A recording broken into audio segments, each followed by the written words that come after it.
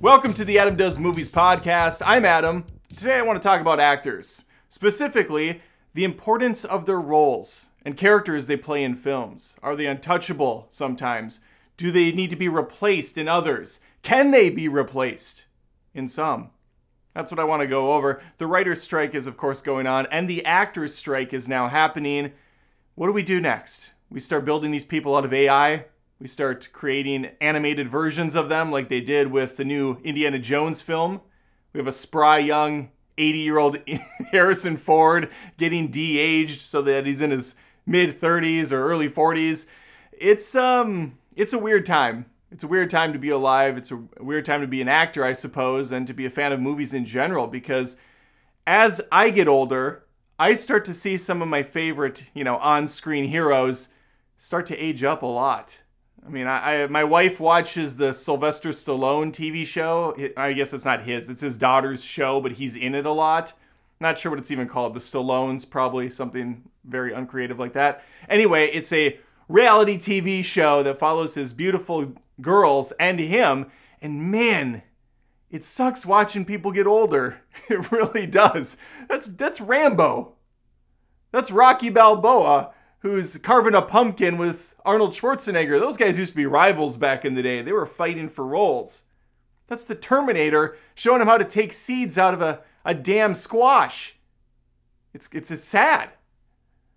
And it's even more important to kind of look back on the roles that they were in and discuss what we do about the futures of these properties. Are we going to see another Terminator in 10 years? That's going to be a reboot of the James Cameron masterpiece. We're going to get that Back to the Future remake. Probably going to be on Marty McFly's daughter or, whatever they end up doing. Well, Robert Zemeckis and his buddy, what is his name? I wrote it down here. Rob Gale. They still own the rights to this. Robert Zemeckis said, "Over my dead body," at one point. And so Hollywood's just waiting. They're like, we can wait, but we'll get there. We always get there. Yeah, so I thought it would be fun to kind of look at specific characters, specific properties, and talk about the actors involved and what a great job they did, first of all, and secondly, how they made it almost an impossible task to do a new version. I'll touch upon some movies as well, but mainly I want to talk about the actors themselves because of what's going on right now. And if you're wondering my opinion about the actor's strike, the writer's strike, I leave it up to what I'm hearing, and that is they're not being fairly compensated. And of course, a blue-collar worker or someone that works a lot of hours like myself obviously thinks, well, they're making a ton of money, so I mean, maybe I should go on strike, but it's not really the same thing, is it? If you're in an industry primarily housed in a very expensive state, and the higher-ups are taking massive amounts of the revenue, and you're working your butt off for very little compensation, there needs to be fair play here. And I don't know enough to just like throw out a sign myself, but I will always stand for the workers. So yeah, in that sense, absolutely, get what you deserve, writers, get what you deserve, actors. And of course, the cynical part of all of us will say, well, movies suck now. They're not writing them like they used to. They're half-assing these things. And sometimes, yeah, that's true. But I'm old enough to remember movies from the 80s and the 90s, and there's a lot of bad movies and a lot of bad writing that came out of those eras too. It's just dependent on a lot of different factors. For instance, I just watched Alien 3 a few hours ago.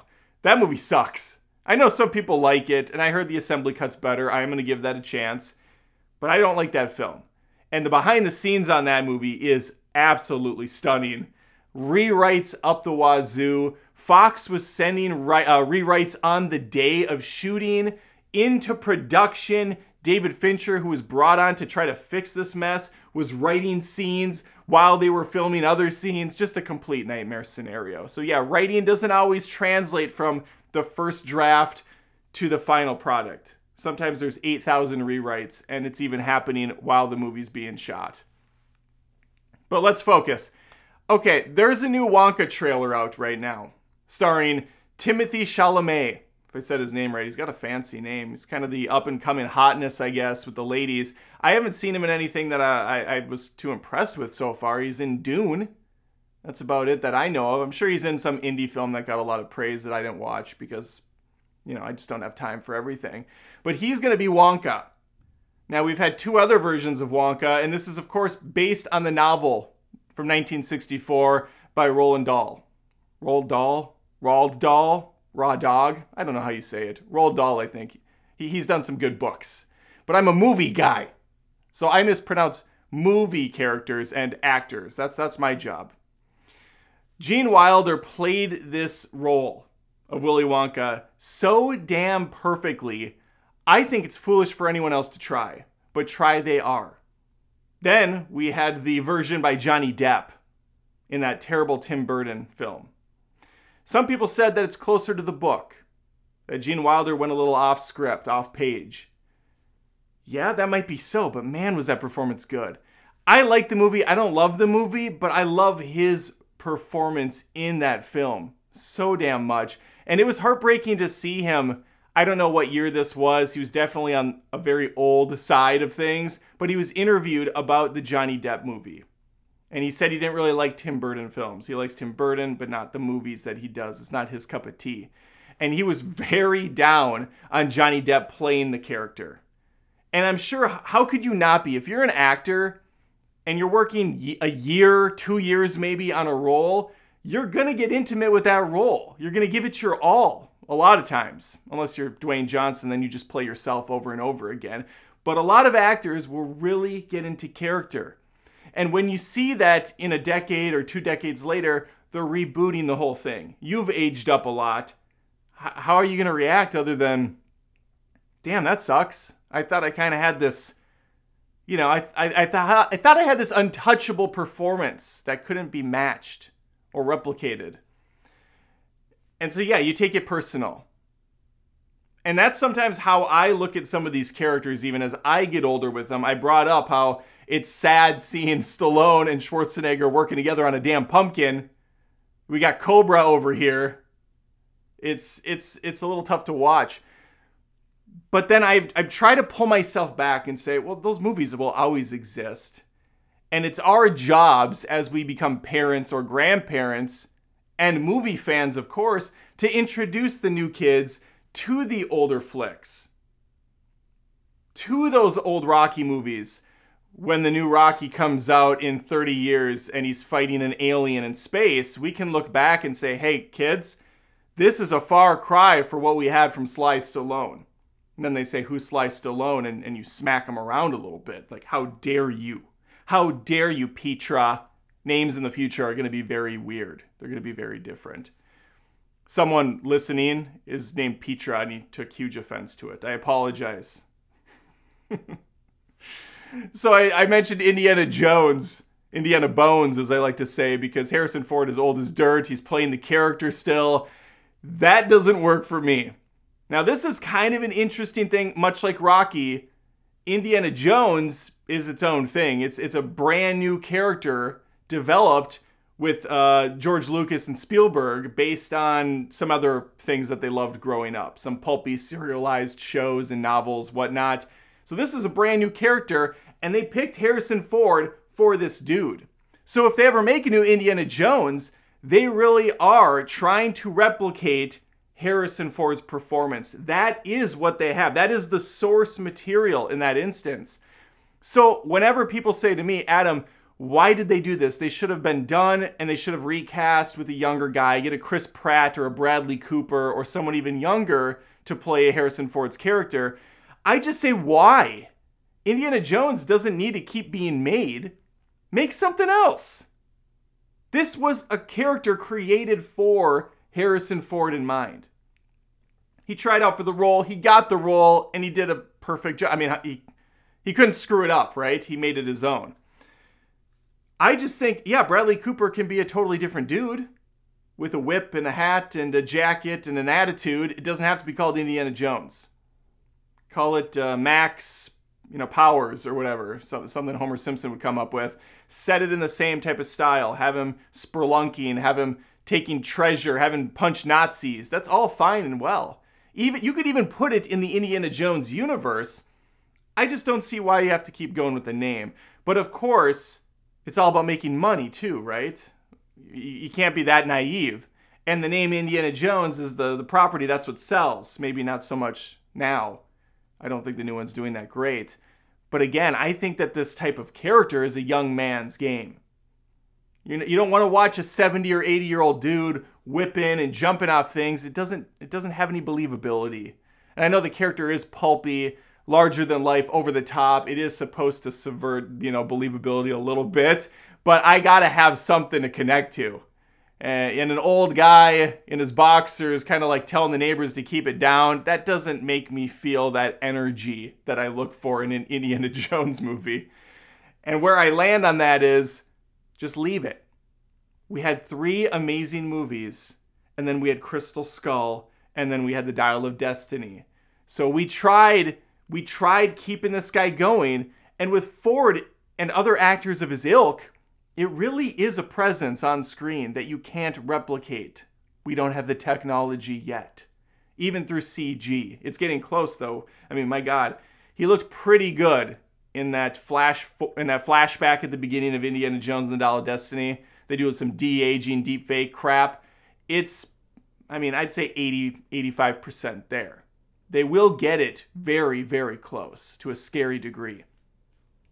And if they use shadows and stuff right, it's going to be more like 95% already if they play their lighting right. My point is, they keep dragging these guys out. Rocky, you have Sylvester Stallone in Creed 1 and 2 even. He made 5 Rocky movies. No, 6 Rocky movies and then 2 Creed movies before he was kind of ushered out unceremoniously at the end of Creed 2. But leave it alone. Sometimes we have to let the art sit, and that is the challenge for Hollywood. And it's also a challenge for viewers. Because even myself, there's a part of me that gets excited when I hear that someone's coming back. Because you have trained your brain to remember that character from a long time ago. Of course, we still have Tom Cruise out there doing it. Mission Impossible 7's out, Dead Reckoning Part 1. So Tom Cruise is going to do it again. He's going to put his life on the line for a couple spectacular stunts again. And this guy's, he's in his 60s, right? He's no spring chicken. Still looks fantastic, of course. He's still in great shape. But there is a breaking point for everyone, literally, when it comes to the body. And I don't want to see the man get killed because he tried to fight a bull or something ridiculous, wherever he thinks he needs to go. But then there's that part of me that does. Not the killing part, but the fighting the bull or whatever he has to do to entertain us.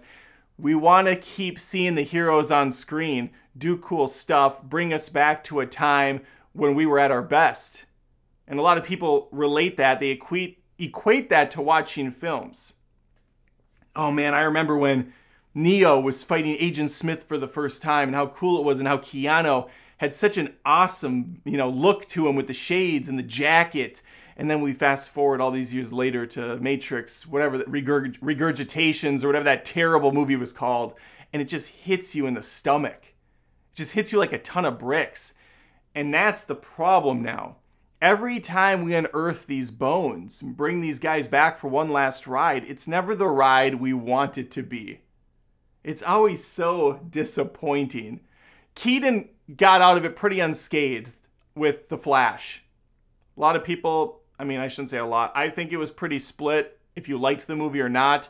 But I think most people would say Keaton was still fantastic. His Batman was still awesome.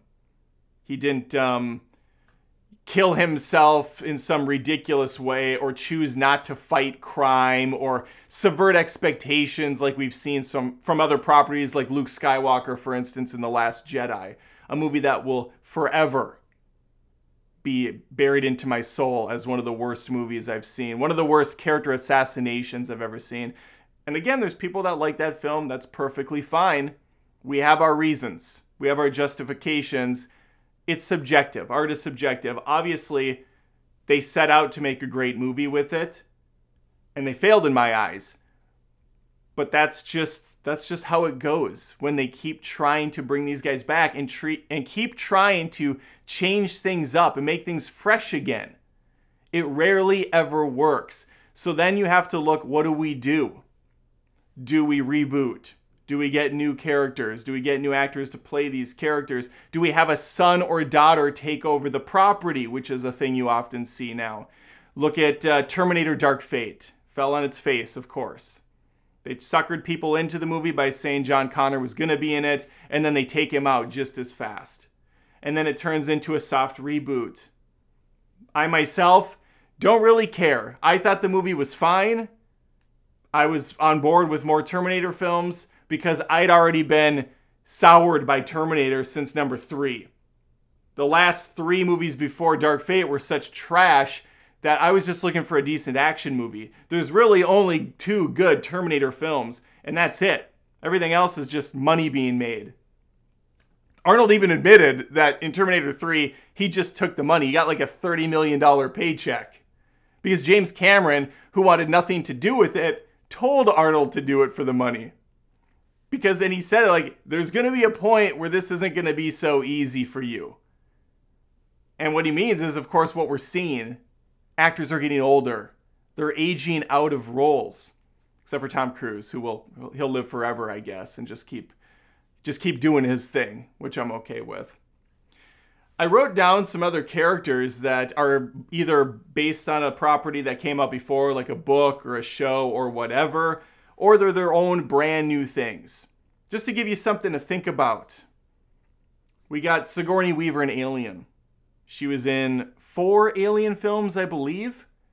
And I think she recently came out and said she's done. She's not doing any more. She's getting too old. The ship has sailed. She was going to be in one a couple years back. I think it was the director that did District 9 was attached to one and it fell through. And then Ridley Scott wanted to take over his own property again. So Ripley is no more. Would you like to see that redone? Would you like to see a new Ripley actress? I personally wouldn't. I personally think Alien's fantastic. Alien and Aliens, and I don't mind some of the other sequels even, but I just don't need to see any more of it. Leave it. Leave it as an old book that you put on a shelf, an old Blu-ray or whatever that you can look to, dust off once in a while, show the grandkids. They may not appreciate it like you, and that's perfectly fair.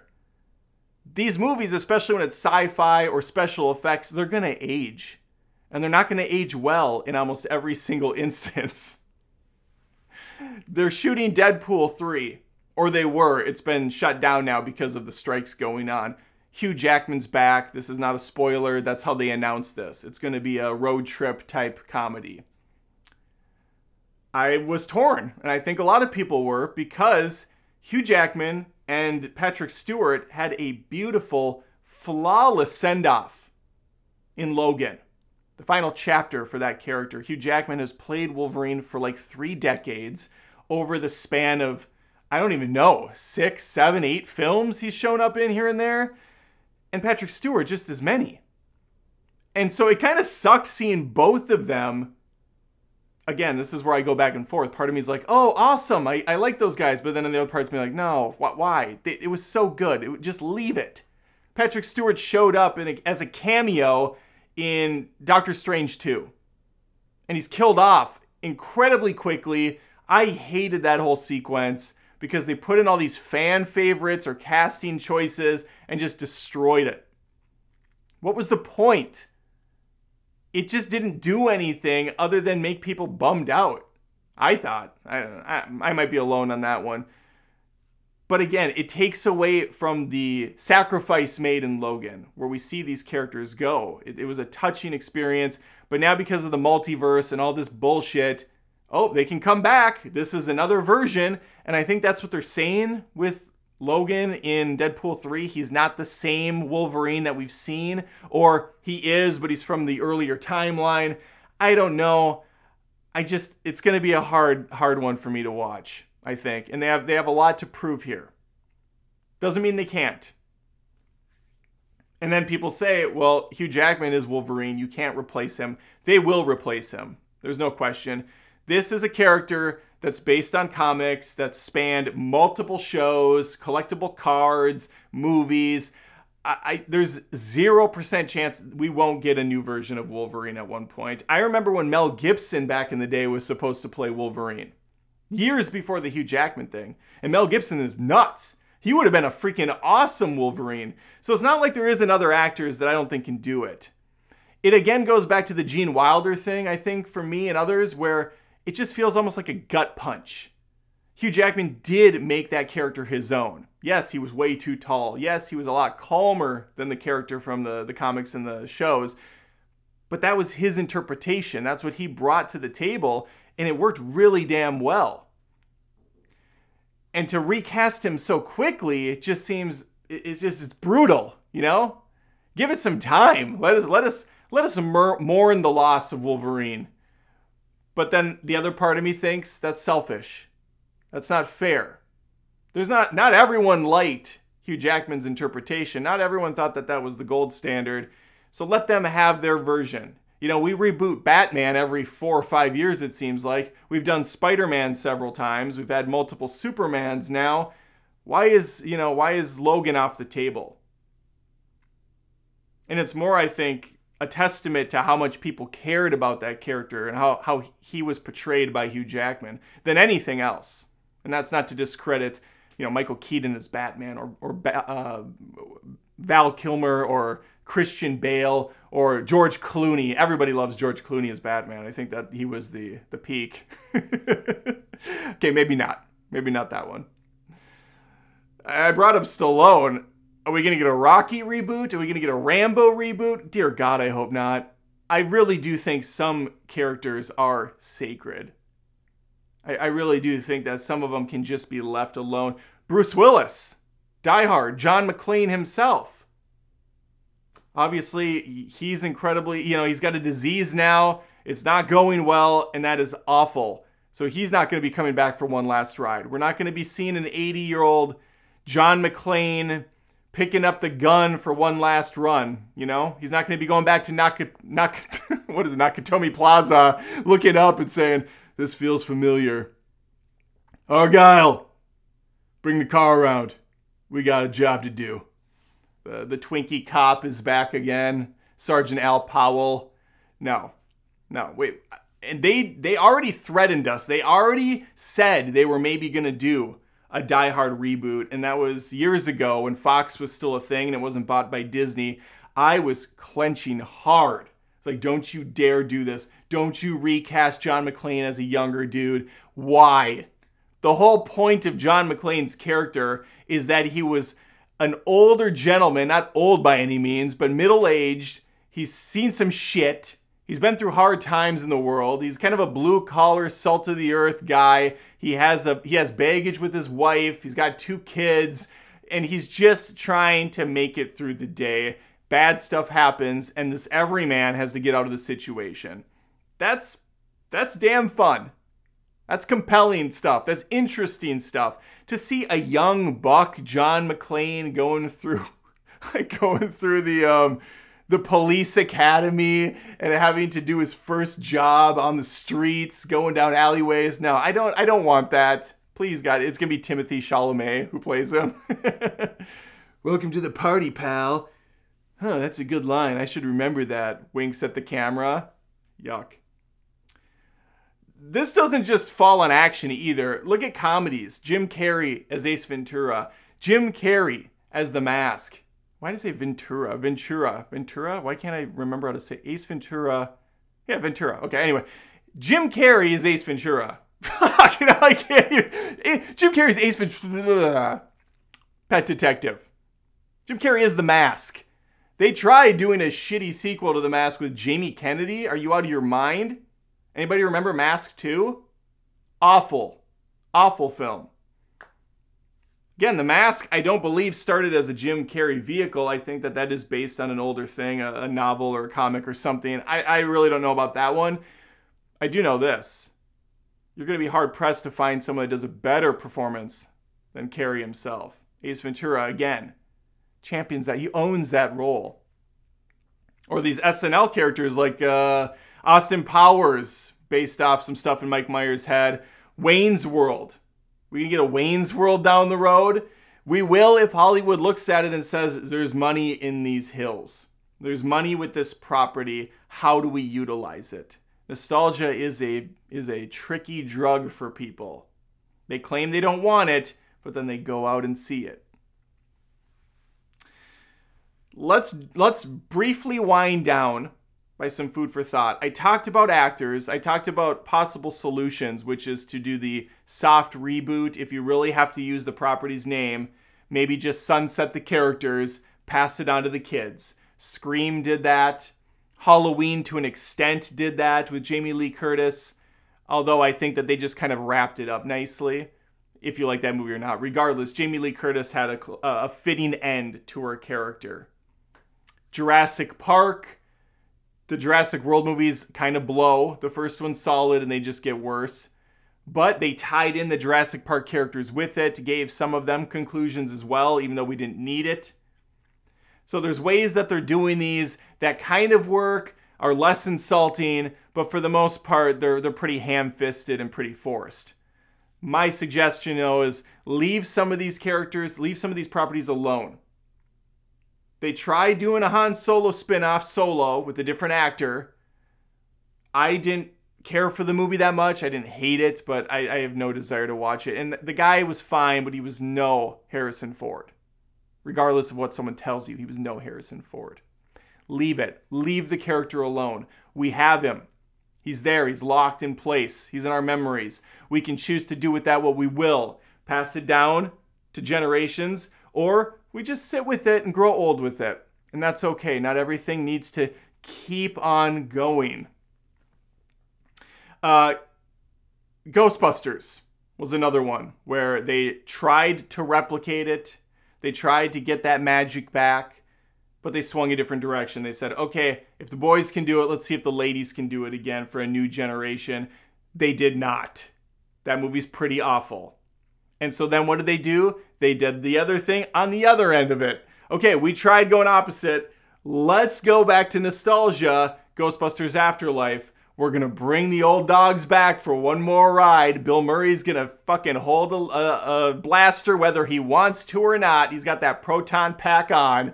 And he's going to do this movie after refusing to do Ghostbusters 3 for 3 or 4 decades. He's back. I didn't care for Afterlife either, by the way. I know people really like it, and that's fine. But I think a lot of it has to do with the emotional ending. And it's not because of the character Egon. It's because of the actor being dead, Harold Ramis. And the movie really, really pandered to that. Really played that up. And that felt like a disingenuous thing. It felt like something that was more about the actor and less about the character. Godfather. You want to see a Godfather remake? I'm guessing most people will shake their heads no. The Shining. Based on a book. Stephen King doesn't even like the movie. It would be in his wheelhouse to remake it if he wanted. I give myself a very hearty head shake no on that one as well. Jaws. It probably will happen at some point. And that would be kind of sad to me because Jaws that's like the playbook right there. So many movies, horrors, thrillers, whatever, have not only mimicked the presentation of Jaws, keeping the villain in the shadows for the majority of the film, but they've parodied it, they reference it. It's a timeless movie. Does that mean it hasn't aged? Of course not. But everything ages. Humans, movies, art, it all gets older. Different mediums come along, ways to improve things, ways to enhance things. But there should be some respect given, I think, by the performances and by the films. And that's where I stand. Don't remake these movies. They just genuinely should not be touched. And then, of course, The Thing, which they have remade, which is the funny part. The original Thing came out in, I don't know, the 40s or some shit. And then you have the late 70s, early 80s one with Kurt Russell, which is fan-freaking-tastic. It's one of my favorite movies of all time. And then they did another version of The Thing. I didn't even see it. I haven't seen it, so I can't speak to the quality. I think it's a prequel. The same name, though, because they like to do the bad naming in Hollywood as well. Again, I didn't watch it. Maybe it's fine, but why? You know? To what end does it serve?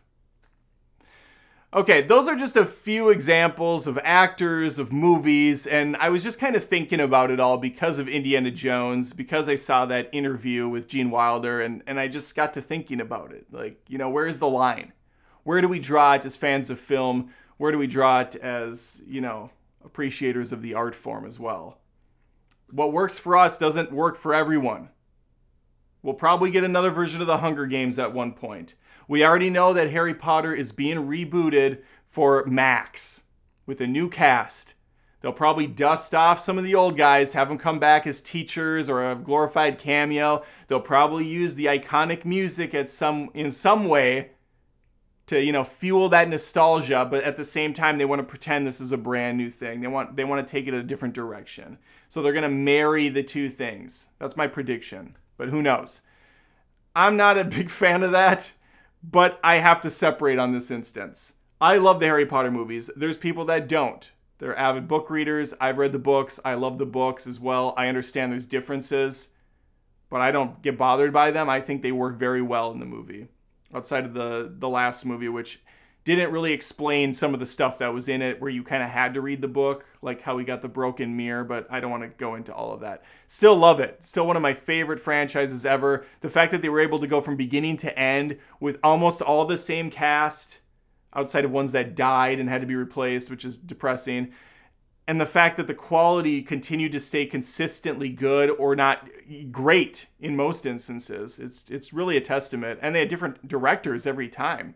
I really should do a Harry Potter episode of this. I think that would be fine. Maybe rank them and talk about them. Or I'll do it on one of my lives. That's kind of what I've been doing lately, is I will do a ranking of a movie property, give you my best and worst, give you a little breakdown of each of the films individually, and chat with the viewers as it's going. The lives are on my YouTube channel, Adam Does Movies, every Tuesday and every Friday night. I go at 10:30 p.m. Eastern Standard Time.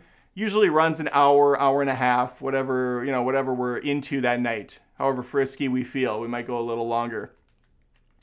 This goes up, as you know, on Mondays. Every single Monday, I put out the Adam Does Movies podcast. It goes up on Spotify, and it goes up on iTunes or Apple. I never know what it's on. Apple Podcasts? I say it wrong every single time. At some point, I'm going to get it. Wherever you listen to podcasts, it's probably going to be. Goes up at 9 in the morning. I also do a live watch on YouTube at around, I don't know, I've been changing the times up. I think 11 o'clock works pretty well for everyone. So I'll probably do 11 o'clock live. If you're on YouTube, you're listening to me talk right now and you're looking and you're saying, wow, it's 11:33. He wasn't joking. This went live when he said it was going to. All right, that's the show. If you like what I'm doing, keep in mind, this is a one-man operation. I have a full-time job. I have a family. I am the John McClane everyman right here of YouTube.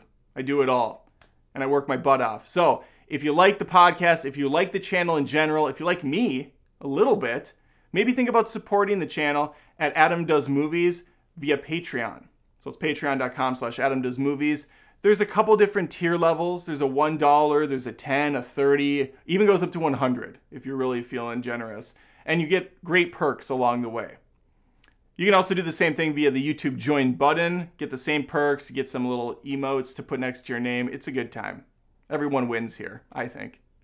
All right, that's the show. Let me know if you're watching on YouTube in the comments what you thought about this. If you agree, disagree, everything's up for grabs. Let's remake. Let's do more remakes. Less. Let me know. I want to hear about it. Like the video, please. Subscribe to the podcast or right here on YouTube to the channel. Tell everyone about it. I like to grow. I like to get a bigger audience, and only you can help me do that. Help me, Obi-Wan Kenobi. You're my only hope. All right. Take care.